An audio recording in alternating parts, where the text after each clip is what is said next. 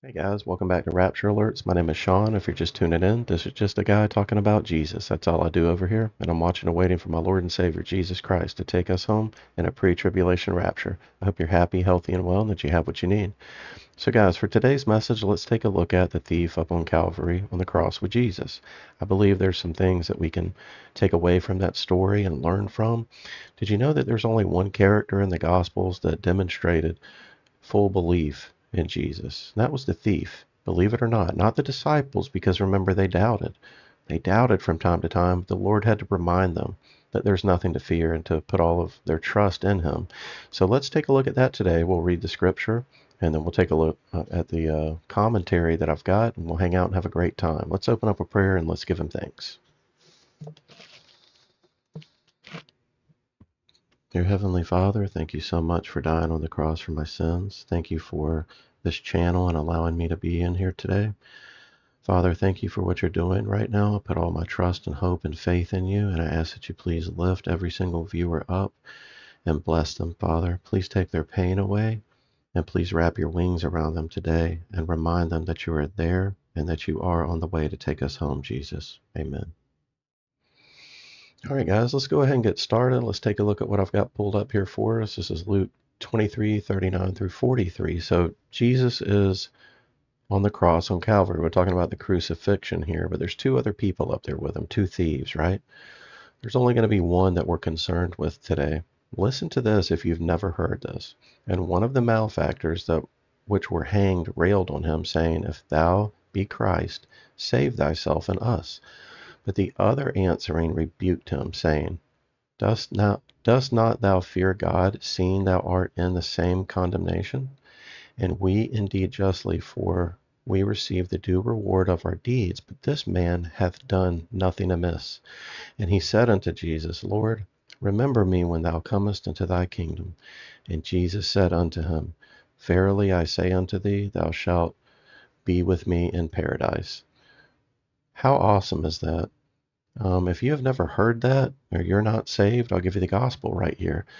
There was a man that died for your sins. His name is Jesus Christ. They hung him on a cross up on Calvary. Once they killed him, they put him in the tomb, and 3 days later he rose again and came back to life. You have to believe that in order to be saved, and you have to ask Jesus to come into your heart and save you, cleanse you of your sins.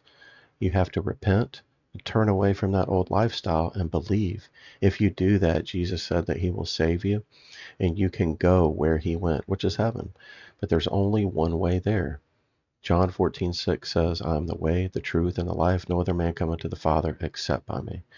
You have to believe that in order to be saved. So really look at what it is we're talking about. This is God. Jesus is God. He's God incarnate, right? Took himself apart, put himself in a human body, and that's his son. So they are the same person, but they are different, right? They're separate, if that makes sense. The master of the universe is hanging on a cross, dying after being beaten, mocked, scorned, rocks thrown at him, made fun of, laughed at, spit on, everything. Gigantic crown of thorns slammed down on his head. And he's hanging up here with these criminals, but isn't it interesting what one of the criminals is saying to him? All right, guys, so let's go ahead and jump over here and take a look at what I've got pulled up for us as a resource today. It's called The Christology of the Thief. It's off the Grace to You website, and this is from April of 2018. Let's take a look at it together. I hope you enjoy this. Christology is an inexhaustible subject. Concerning his incarnation alone, the Apostle John said, There are also many other things which Jesus did, which if they were written in detail, I suppose that even the word itself would not contain the books that would be written. That's John 21:25. We cannot know everything about Christ, but we can know everything we need to know in order to receive his mercy and inherit eternal life. And for that, we don't need to study systematic theology or evangelistic methodology. The answers come from a criminal during a brief cameo in the Gospel of Luke. One of the criminals who were hanged there was hurling abuse at him, saying, Are you not the Christ? Save yourself and us. But the other answered, and rebuking him said, Do you not even fear God, since you are under the same sentence of condemnation? And we indeed are suffering justly, for we are receiving what we deserve for our deeds. But this man has done nothing wrong. And he was saying, Jesus, remember me when you come into your kingdom. And he said to him, truly I say to you, today you shall be with me in paradise. Isn't that awesome? That's Luke 23:39 through 43. 5 critical aspects of the thief's Christology are revealed in verses 41 and 42. Let's scroll down just a little bit here, guys. The thief declared Christ's righteousness. The thief knew crucifixion was deserved, so far as he was concerned. He described his slow, torturous death as suffering justly and what he deserved for his deeds. That's Luke 23:41. But concerning the man on the cross next to him, the thief declared that this man has done nothing wrong. Christ's perfect righteousness shone into the dark recesses of a man whose life was marked by wickedness. John MacArthur comments. The final evidence of the repentant thief's divinely transformed heart was his belief in Jesus Christ. The story of his transformation moves from an assessment of his sinful condition to an assessment of the Savior's character. When he said of him, this man has done nothing wrong, he was confessing not merely the Lord's innocence of any crime, but also his sinlessness. The Apostle Paul recognized the necessity of Christ's sinlessness in order for him to be our sin-bearing substitute. He made him who knew no sin to be sin on our behalf, so that we might become the righteousness of God in him. That's 2 Corinthians 5:21. Thank you, Jesus, for doing that for us. Thank you for paying the ultimate price, because I know I don't deserve it, any of your grace and your mercy. Thank you so much, Father, for doing that for me. Let's scroll down a little bit and see the thief appealed to Christ exclusively. It should not escape our notice that the thief never made his plea for mercy to the powers visibly present around him. At the foot of the cross stood representatives of Roman political power as well as members of Israel's religious elite. But the thief made no appeal to the Romans for exoneration, nor to the Jews for spiritual absolution. Mustering what little remained of his strength and consciousness, the thief made his only appeal to the crucified Savior. Amen. The exclusivity of Christ is an essential tenet of the Christian faith. Remember, the word tenet means a faith or belief or a doctrine. This word right here, if you're reading along, tenet, it's like a faith or belief or a doctrine. Jesus made it clear that he is the way, not a way, to heaven. That's John 14:6. The apostles continued that message as they established the early church, stating that there is salvation in no one else, for there is no other name under heaven that has been given among men by which we must be saved. That's Acts 4:12. Christ grouped every other religion into one doomed category, and consequently his exclusive claims are offensive to many. But the thief in his most desperate hour knew Jesus was his only hope. Scroll down a little bit here. The thief requested Christ's forgiveness. The thief was not confused about his most desperate need. John MacArthur points out that the thief's request for Jesus to remember him was synonymous with a cry for pardon. Doesn't that sound like us crying out to the Lord? Abba, Abba, please save us. Please save my soul. All the things that we've read in Psalms. All of those cries for prayers, right? Isn't it interesting to see this person is up there hanging with Christ? And even though the disciples doubted him, this person never did. And we're about to get to that part. I find that very, very interesting. That makes me want to step my faith game up. I mean, big time. Can you imagine hanging on the cross with Jesus? Looking at him suffering? I tend to believe or think that we would most certainly forget about our own pain, looking at the true Messiah, the King of Kings and the Lord of Lords, hanging up there suffering for us, bleeding, crying out in pain to the Father. Thank you, Jesus. That's what I would say right there is thank you, Father, so much again for what you did.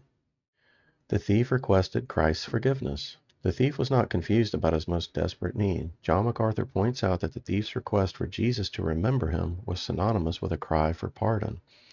He then addressed Jesus directly as the Savior and humbly asked him, Jesus, remember me when you come into your kingdom. This was nothing less than a plea for the forgiveness apart from which no one will enter God's kingdom. He based his request on Christ's prayer that God would forgive those who crucified him. which gave him hope that he too might receive forgiveness. He expressed belief that Jesus is the Savior, since he would not have asked for entrance to the kingdom unless he believed Jesus was willing and able to provide it. He was the plea of a broken, penitent, unworthy sinner for grace, mercy, and forgiveness. Sounds just like me. I don't know about you guys, but I definitely see myself right there. The thief's subjective feelings and painful circumstances were not the focus of his plea to Christ. Instead, he knew what his true and ultimate need was: forgiveness.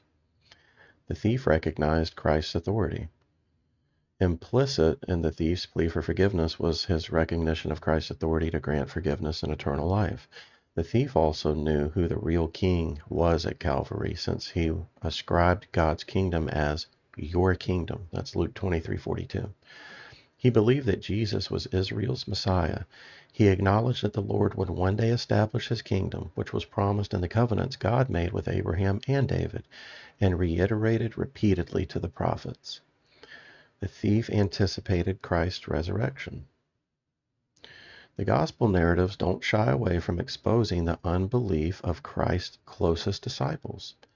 All of them barring John fled at his arrest and despaired of his death, even though Jesus taught them repeatedly that he would rise from the dead. There is only one character in the gospel narratives who demonstrates authentic belief in Christ's coming resurrection, and that's the thief. That's the part I was mentioning in the intro, guys. I find that very, very interesting right there, because disciples are disciples, correct? And those were the ones that walked with Jesus. They called him teacher. And look at what that says right there. I never noticed that before. All right, guys, let's keep going right here. Even the casual reader of Scripture can't help but be amazed at the thief's preoccupation with eternal matters. Rather than be overwhelmed with the doom of a Roman cross, he was able to unmistakably articulate his confidence that Christ would soon rise from the dead. Moreover, as John MacArthur explains, he based his own hope of personal resurrection on the reality of Christ's coming resurrection. Since no one survived crucifixion, he understood that Jesus would have to rise from the dead to do that. He probably knew that Jesus had the power over death, since the news of his raising of Lazarus had spread throughout Jerusalem. He no doubt was aware that Daniel 12:2 promised that the saints would be raised and given a place of glory in the kingdom. His request was that Jesus would raise him and grant him entrance to that kingdom. Through the pain of the crucifixion, the thief was still able to declare Christ's righteousness, appeal to him exclusively, petition his forgiveness, recognize his authority, and anticipate his future resurrection. In all, the thief spoke 6 words about Christ and 9 words to Christ. I never knew that either. I thought that part was pretty interesting too. Those 2 brief statements reveal a man with an outstanding grasp of Christology. It finishes up right here by saying there is a profound simplicity to the thief's faith in the Savior, and it is a glorious benchmark for every sinner who approaches Christ in repentance and faith. All right, guys, I hope you enjoyed that study and hanging out with me. I appreciate Miss Diane Barr requesting that message. I had a really good time with it. I learned a bunch of things that I didn't know. I hope that you did too. And if you had never heard that story, I hope you enjoyed it. And I definitely hope, if you haven't accepted Jesus into your heart, that you do believe the gospel and that you go by John 14:6. That is the only way to salvation in heaven. Guys, the war is off the chain right now. I'm going to say right here at the end, there's not much time left. It doesn't matter if I don't know the day or the time or the hour. We have to be on guard. We have to remain watchful. And we have to pray without ceasing. Do not give up hope. Do not give the enemy an inch. Don't back down. Reach out for prayer. Stay in the Word and cry out to Jesus and no one and nothing else, and watch what happens. He's not going to hurt you or harm you. He's going to save you and make a way for you to come through that fiery trial that you're going through. If the rapture isn't right now, a few moments from now, or even tonight, just do what we always say over here. You keep looking up and we'll see you up top.